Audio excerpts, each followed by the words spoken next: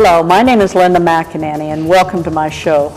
My guests today are not only representing the United Way of Central Missouri, but they're a wonderful team who is leading this year's campaign. Ann Bax is the President CPO of the United Way of Central Missouri, and Jayne Dunkmann and Ryan Freeman are the campaign co-chairs of this year's campaign. And believe me, I've already seen them in action and they're having a lot of fun. So guys, thank you, welcome. And I know that you have a lot going on, so thanks for agreeing to appear. And there was so much energy at that kickoff. Everybody was enthusiastic, everybody was having fun. The audience was having a great time. Tell us about the theme, because I think a lot of it had to do with the theme. Oh, I think you're right. So if you dream it, you can do it is a famous Disney quote. So that is our slogan. And of course, everything is Disney related. And you're right, everybody loves Disney, but it's really neat how Disney, how you can, you look at a Disney movie and there's always, the characters always enduring some sort of strife or conflict, but typically there's a happy ending. So we liken that to, what we're doing in our community is working to helping those people that have problems or that they need help with. And we're working towards a happy ending for them. That's great. I didn't make that association until the kickoff. And then I thought, gosh, this just makes sense. It was fun. The last few weeks I know have been very busy because of the Pace Setter campaign and for both the staff as well as the leadership team. What activities take place during July and August that lead up to the kickoff? So we have our pace setters, there are 32 businesses and United Way agencies and staff are a pace setter, and they have their campaign early. And so those are always very high energy, high visibility campaigns, and they do a great job of really setting the bar for setting the pace for the upcoming campaign, which is now. But they do things internally that are just so much fun. And again, Jefferson Bank had a little competition among senior leadership. I think we had Ken was Tigger the Tiger, and Ken Theroff. Ken Theroff. Mm-hmm. Chris Wood was Peter Pan. Let's see, who else helped me, Jayne? Roger Dudenhafer was Woody from Toy Story, and then Russ Bell was Pinocchio. Right, so they had a little competition, and the winner / loser was Chris Wood, and so he got to do the United Wave on Missouri Boulevard. The United Wave. I saw that. From the curb in his tights. So, with his daughter, at least. With his daughter out for moral support. And believe me, that's a whole nother story. And if you know him, give him a attaboy for doing it. Right. And how was the Pace Setter campaign? It was by the fantastic, and we ended up at 49.888% of our $1.875 million goal. So over $950,000 were raised by 32 businesses. So that's inspiring because that sets the tone for the whole campaign, don't you think? Absolutely, and we've, as long as I've been doing this, we've never gotten quite that close to 50%, which is always certainly a goal we strive for. And so, again, I think it just says how passionate those pace setters are about this community and about what they're doing, and so we feel great about the next 2 months, and that we're going to. We say we're going to exceed that goal, and we've been using the Buzz Lightyear to infinity and beyond. So we're going to go beyond that 1.875 million. Well, and I think it's an honor to be chosen as a pace setter, is it not? It is. It is, and a lot of people assume that it's the largest businesses in the community. It's not that. It's a cross section of just all sizes and all types of businesses, but business leaders, people who want to give back, and that is the culture of those businesses. Yeah. Both of you have, well, actually, Jayne, this is your second year as leader of the campaign. Ryan, it's your first year, and you've committed to help again next year. I'm the rookie this year. There you go. And you've got an excellent teacher, don't you? Describe your roles as campaign chairs.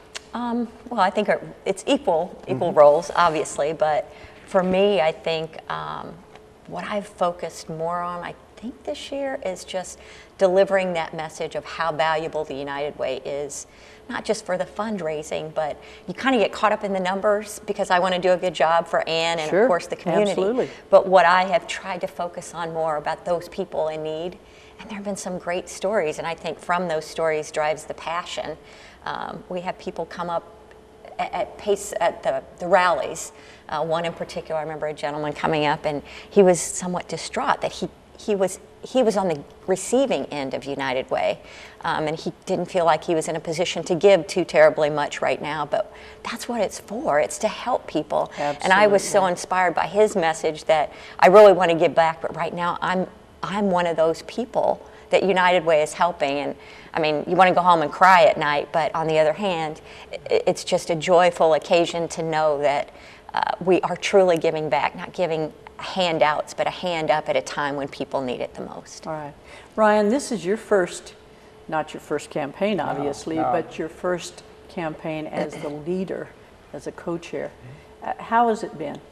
It's been a learning experience this year. There's a lot that even though I've been active with the campaign in previous years, taking a larger leadership role has been an eye-opening experience for me, because you learn so much about what the partner agencies do. You know, we have the privilege to go to all of these rallies during the Pace Setter, and some of these campaigns we go to multiple rallies for an organization because they have different shifts, and at each rally there's a different agency that speaks. And so, as Jayne said, we get to hear all these life-changing stories that just lift up your spirits, and you realize all the hard work and the volunteer efforts are going to the right places because you're truly changing lives. And it's been an amazing experience. That's wonderful. And by the way, I will tell all three of you that in years to come, even after you go on from this experience, you will still have people come up from the workplace and say, I remember when you spoke or presented and that continues to be inspiring, I think. Jayne, this is your second year as leadership. What's different this year versus last? Is there anything? I don't know that to me it's kind of a building, and maybe it's me building to that maybe the end of the second year, I don't know, but it's just so exciting this year. And maybe the nerves got in the way the first year, and this year I see the excitement. It seems like we had, I don't know, people calling and wanting to know, where's the castle that they could paint and get, and I just don't know that last year, maybe there were a few people calling and asking for the guitars, but that was really the first year we'd done it. We did guitars for the 80s last year, and this year we did castles to decorate for the theme. I love them. As we've driven around town, I love seeing, my husband even says, you know, I saw another castle. Yeah, and the enthusiasm, people wanted to get started and decorate that castle and get involved. I'm sure it existed in the past, but for some reason this year I feel like the energy might have been different. Maybe it's the Disney theme, giving hope to the hopeless, and I certainly think it is fitting for the theme. And yeah, I feel the enthusiasm building, and I hope it continues on. I'm sure it will for Ryan as well. But for me, that's what felt different. I just felt more enthusiasm, and maybe I shirked the nerves from the first year, but it certainly felt more enthusiastic. And I need to brag on Jayne a little bit. She brings a lot of creativity to the campaign. And a lot of enthusiasm exactly. as well. Yeah, so, and they both do, I tell you. And you saw their energy at the kickoff. And again, they have fun with it, but their passion shows through. And that's, I can't say enough about, it's so inspiring to me to get to work with two people who care so much. Absolutely. Well, the Pace Setter campaign, although it is over now, it was wonderful. We talked about how wonderful the results were, but also the events. I heard about some of the events. We heard about Jefferson Bank. What are some of the other fun events that come to mind? We had a lot of frog kissing. Several businesses had contests that, again, I call them the winner, but probably would be considered the loser, got to kiss a frog. So I think David Rail from Central Bank got to kiss a live frog, and then someone from Farm Bureau got to kiss a frog as well. So that was a lot of fun, and lots of things centered around the eclipse, because the eclipse fell right during the Pace Setter campaign. So had some lots of Lilo and Stitch barbecues and frozen ice cream socials, and some dunking booths with that. What else can you guys think of that we had? at the rallies that I was at, they were always trying to get the human resource department to catch the frog. Yeah. So I always got a kick out of that, Yeah. they were throwing the human resource department under the bus. Now, these were real frogs? Real Oh, yeah. frogs. You saw it at the kickoff. I Yeah. know, We but I commissioned the didn't- very frog that got I did kissed. not realize that there were a number of, a generation of real frogs. Yeah, we had frog wranglers that had to catch those Yeah. frogs. Huber and Associates gave away an all-expense-paid trip for two to, I believe, Mexico. Wow. For as part of a raffle for theirs, which was an incredible contest. And then they also they had a pixie dust contest, and the winner got their pixie dust glitter sprinkled all over their cubicles, so that I'm sure went over really well. I think that would be loser. Yeah. Either which way. Loser. We always call them winners. Housekeeping crew at night was Yes. really Yes. enthusiastic Yes. about it. Yeah. So that's just some of the fun I things. think Jefferson City Autoplex with the car, Yes. raffling Yes. off the car was Yes. a really neat idea. Yeah, this year. yeah. We That's have great. a 1971 MG midget that Jefferson City Autoplex, one of our new pace setters, is raffling off, and that will go all the way through the end of October. People can buy $5 raffle tickets online. And to mention another raffle, Jefferson Bank is having a tiny bank raffle. It's a little playhouse that looks just like Jefferson Bank. I saw that. So- And it's currently down on Missouri It is. Boulevard. Drive by, take a look, Drive by and $10 a donation to the United Way gets you a chance in winning the tiny bank. Well, we're going to take a break right now. When we come back, we're going to continue to talk about the excitement of this campaign and also how you can help the United Way of Central Missouri and its agencies. Stay with us. We'll be right back. I'm Shelley Locke with Child Care Aware of Missouri. We're committed to helping families find child care and early learning programs that meet their needs. Finding the right child care or preschool is one of the most important decisions parents make. We help parents understand the types of programs available and the state's licensing rules. We also provide tips on what to look for when you visit possible programs for your child. Call us today at 866-892-3228 or visit us online at mo.childcareaware.org. Child Care Aware of Missouri, Missouri's most trusted child care resource. Hi, I'm Kurt Probst, and I'm a big brother. Missouri Valley Big Brothers Big Sisters desperately need your help. Right now, more than 50 children are waiting for someone to spend time with them, waiting for a mentor. By spending time with a child, you can change their future and improve their chances of succeeding in life. All it takes is 1 hour a week. Call Missouri Valley Big Brothers Big Sisters at 634-3290 to get involved today. We are proud to be a United Way partner agency.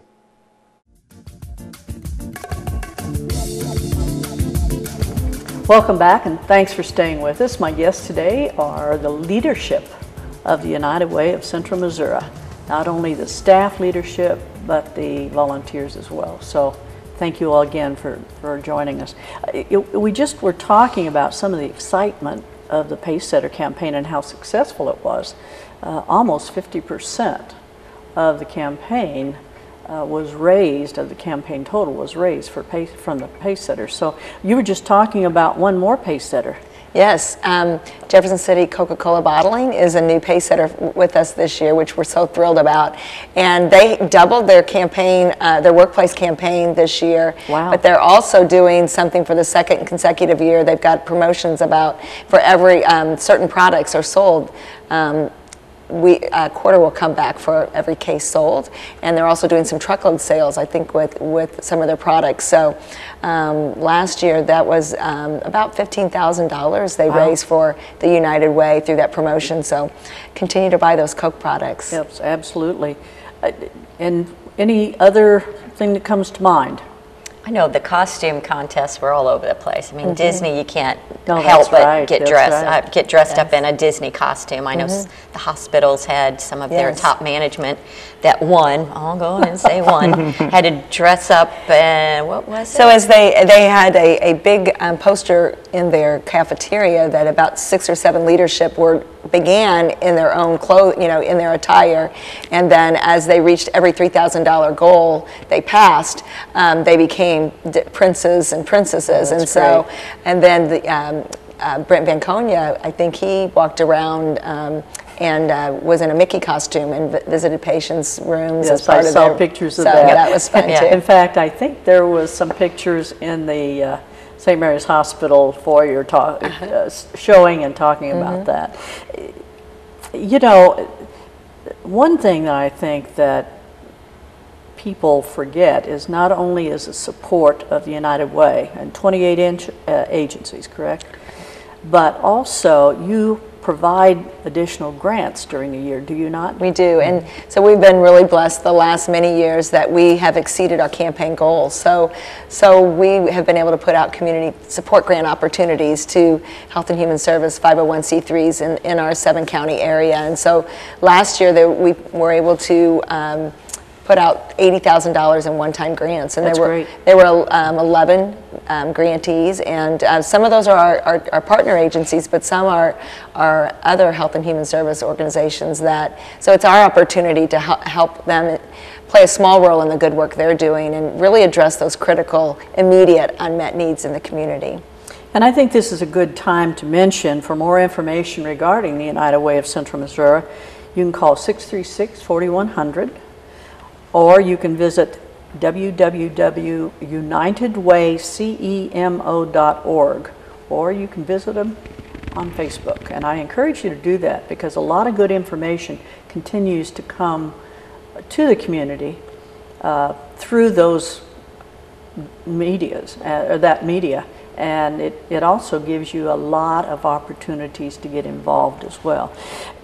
How important is the United Way campaign to these agencies, Ann, in your estimation? They will tell you it's very important, and because it's like a family, but certainly those agencies, and we, as you know, Linda, the United Way funding is larger with some agencies and smaller with others, but about 50% of our agencies, we are 40 to 60% of their operating budget. So if they had to raise those dollars on their own, in addition to the dollars they're raising, that would be very difficult. And without United Way funding, about 50% of those agencies would not be able to continue to operate. So it's very critical. And you think about what's going on in what's happened with Hurricane Harvey and Hurricane Irma, and we're so proud of the work the United Way agencies in those communities are doing, and the way our whole, of course, country is rallied around them. But it's just another example and really a stark example of why it's so important to keep our United Way strong for those the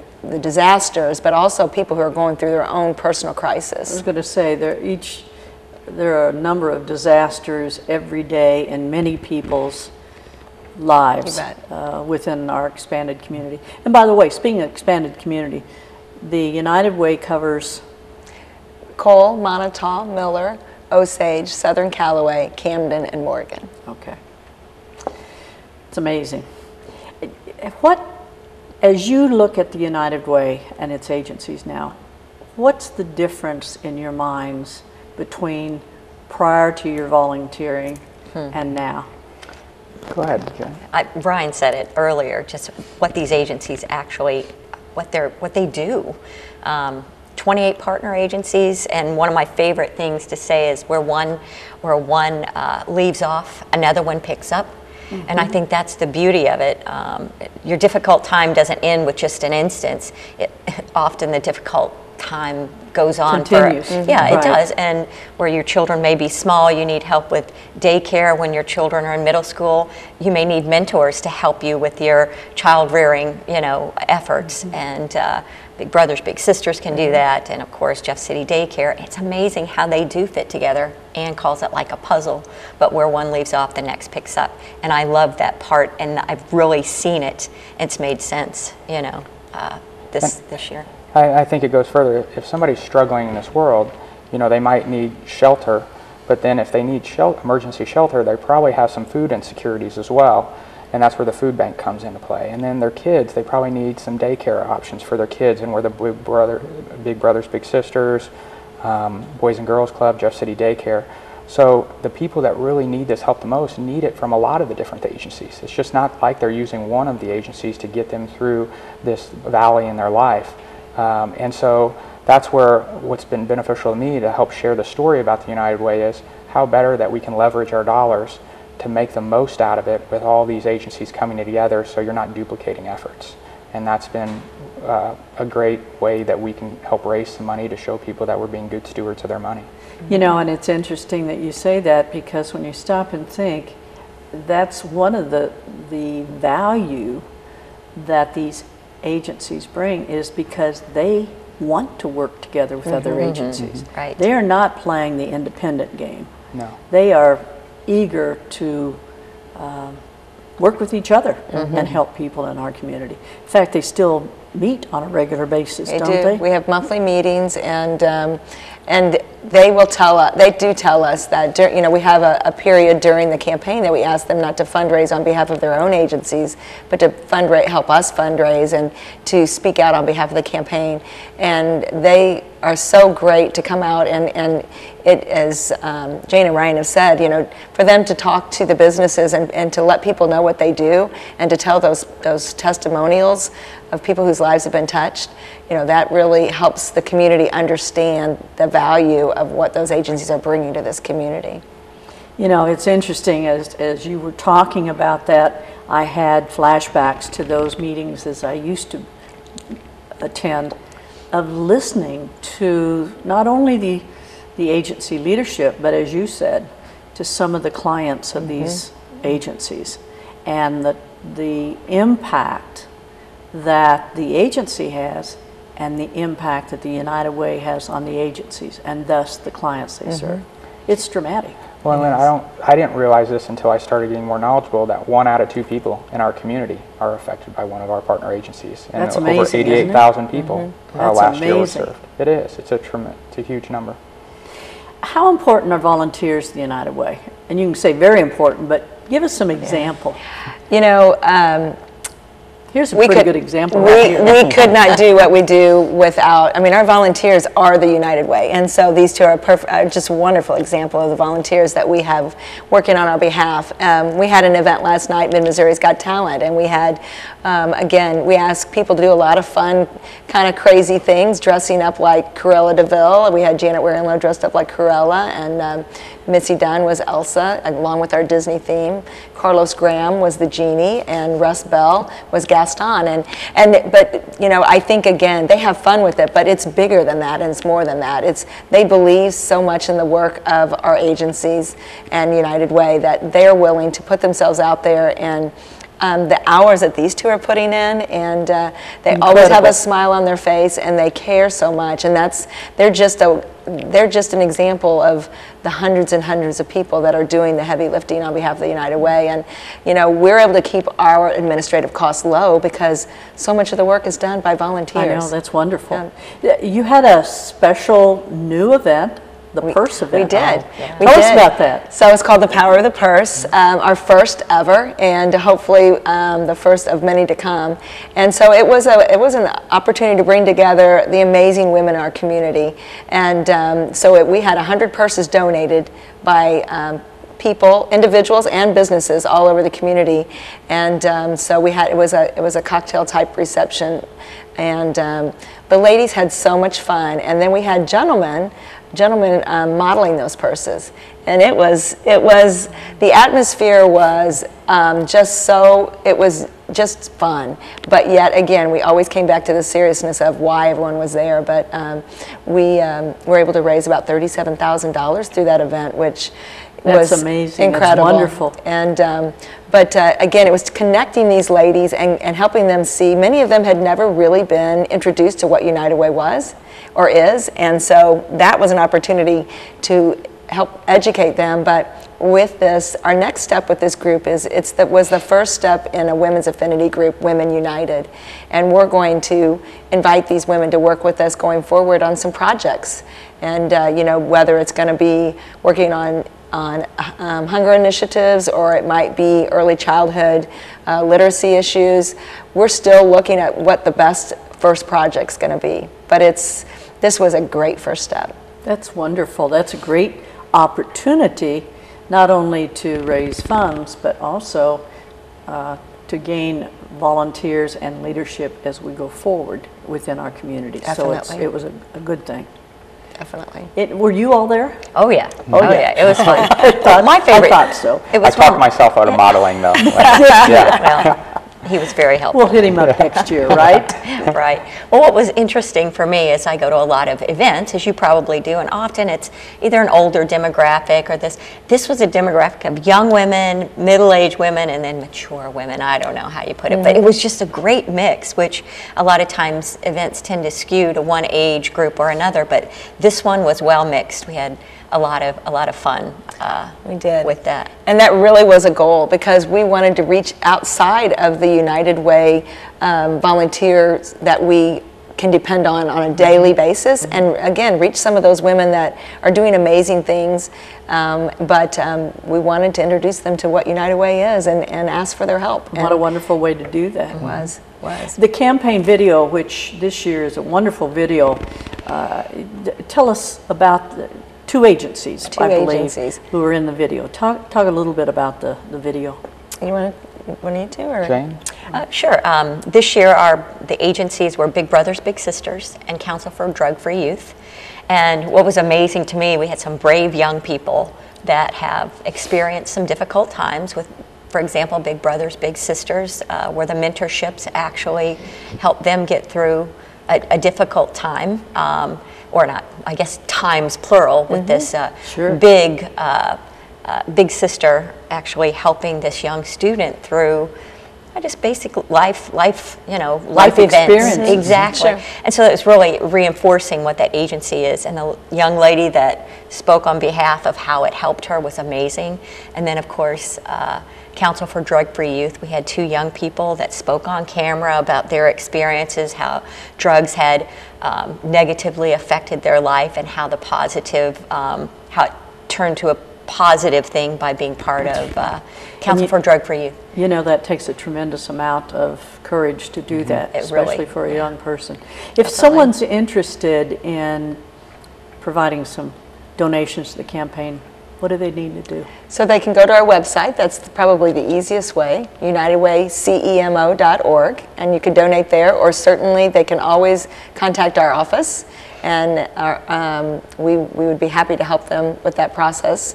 And we also have a monthly news insert, a publication through News Tribune, and there's always a way to give through that publication as well. And I encourage you to go into those media sites and learn more about the United Way.